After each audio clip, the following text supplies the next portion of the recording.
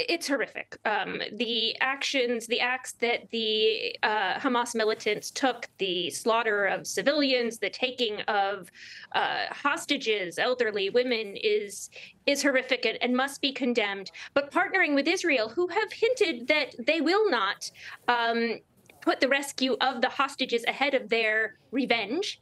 They've closed in the strip entirely, bombing the Rafah crossing. So they now have a captive population to slaughter, and they have really suggested that they I think believe they've said that they won't let the hostages get in the way of that. So it's a horrific massacre.